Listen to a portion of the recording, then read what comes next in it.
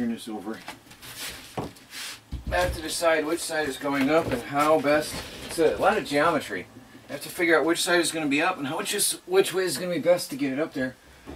And I mean, which face will be out and which way I'm going to be best be able to get it up on the wall. Because once it's up there, I can't turn big boards very well. So, let's do it this way.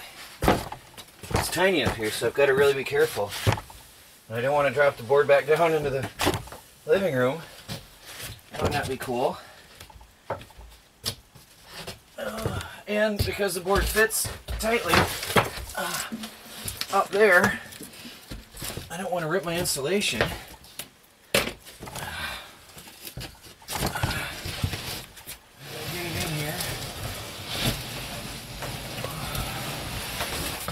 Interesting job.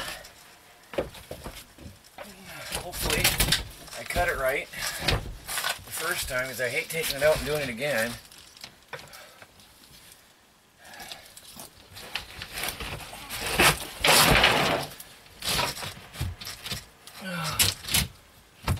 Yep. Okay, there it is. Look at that. Oops. Gap down here. Now, since this is just a nailer for the paneling, it's doesn't have to be perfect. There's a gap down here because this other, you might remember when I was using a circular saw, I had a horrible time on this board. Now the reciprocating saw is cutting one nice and neat, but now I've got gaps, so I've got to deal with that. Baby cat, what do you think? Huh?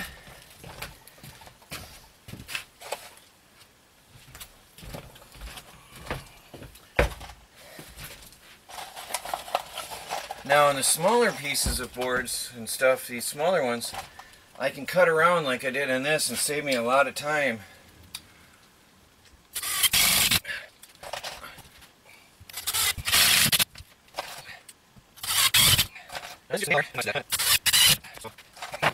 Now my wires, I pulled out because the wires are going to be on under a piece of trim here on the floor, along the floor here. So they won't be visible when I'm done. But it leaves them exposed so I can always extend, expand, and add to things as needed.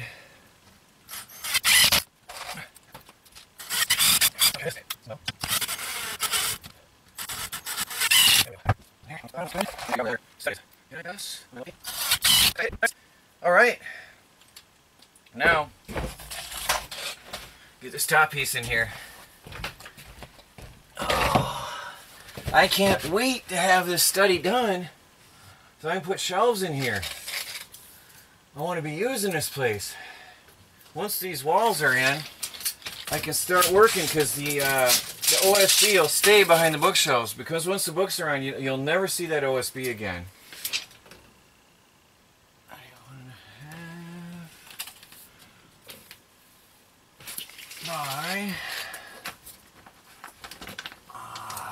18 by 71 and a half. Back outside, cut a board. Now I've got a tape measure inside and I've got a tape measure outside. And I got to bring my aluminum tape with me.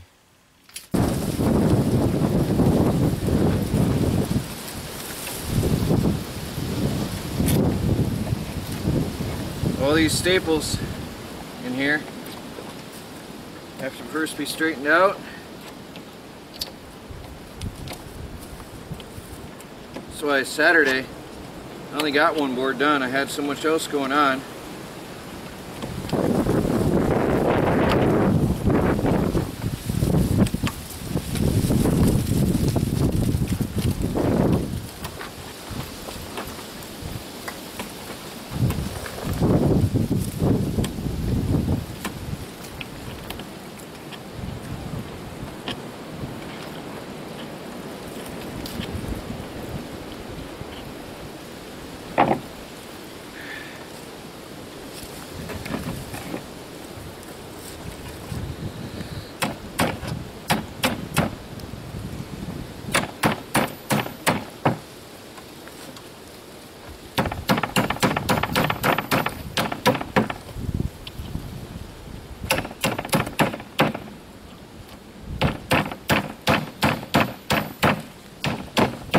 I'm so happy to have this wood.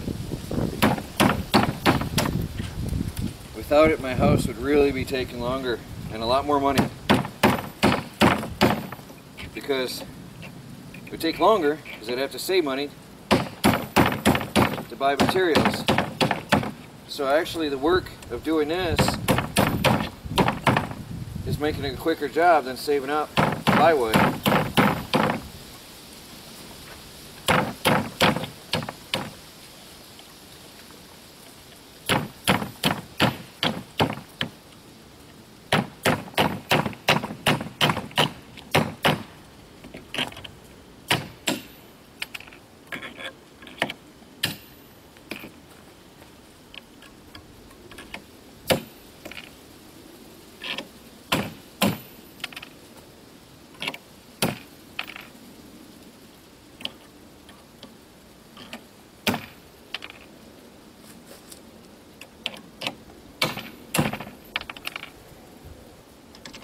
I just want you to see what I do out here, because people, especially contractors and carpenters, can't understand why it's taking me so long, because they're pros and they would have had this entire job done in a couple hours.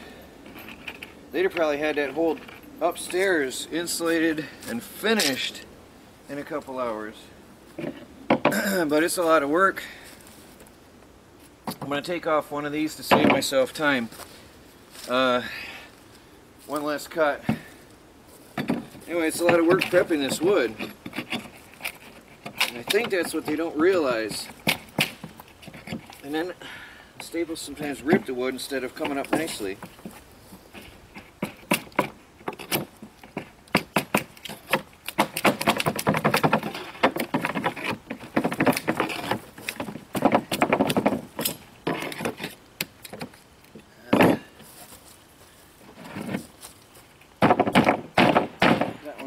Ripping through terribly. I don't really want to do that. I don't like compromising the wood.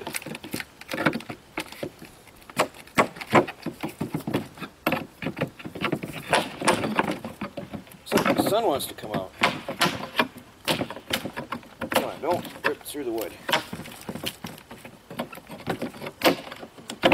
There we go.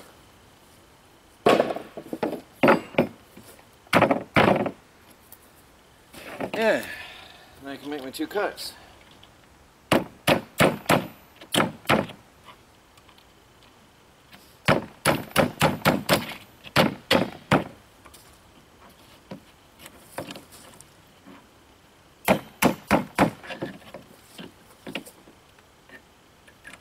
And of course, most carpenters are not working with a camera. It takes time to go fold up the tripod, shut the camera down, close the lens, take it into the house, set it up, check your camera angle, find the position you want to have it, hit record, bring your stuff in. Most contractors aren't doing all that either, so hopefully this will give you all an idea what's involved.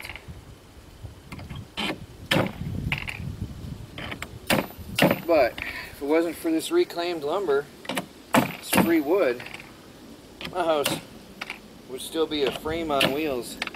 That would be it. So I'm very happy to have this available. I want to get 2 more sawhorses and set up a table on one side and you know, mobile, because obviously it rains all the time. I can't leave this stuff outside. But it'd be nice to have cut on the other side, or mark on the other side. It'd be nice to have a table out here to hold my tools behind me.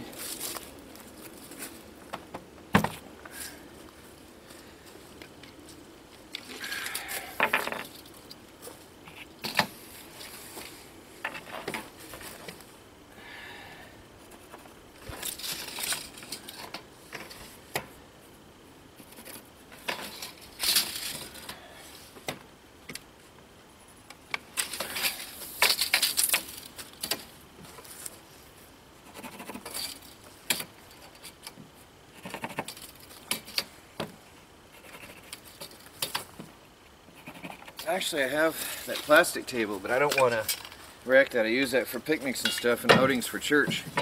That really nice plastic table I have. But I could get another one, fold it up to use as a workbench for the day, collapse it when I'm done. That would certainly work well.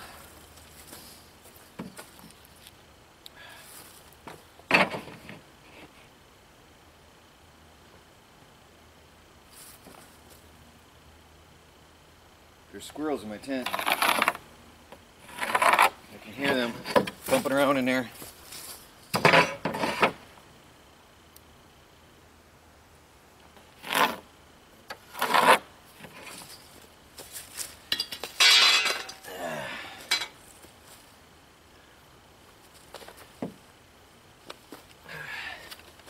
No more playing around with that circular saw. I'm done with it for now.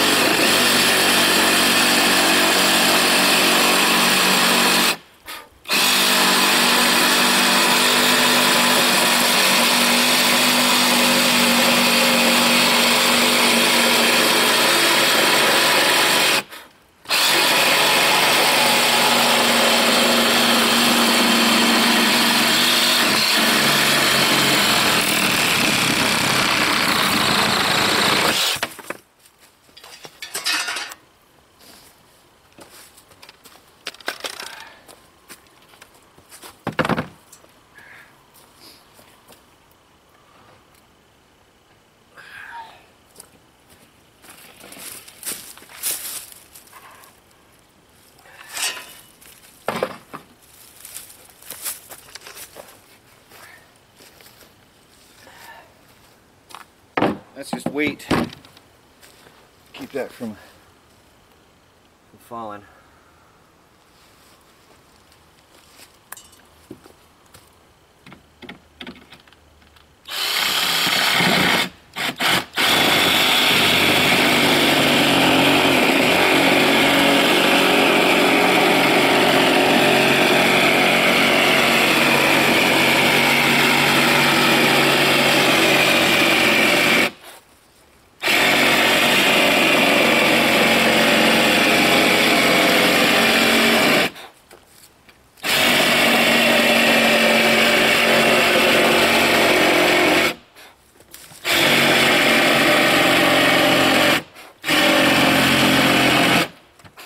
I haven't moved. Don't want to cut my new sawhorses. I need another prop right there, actually. Oh yeah, I can do this. Okay.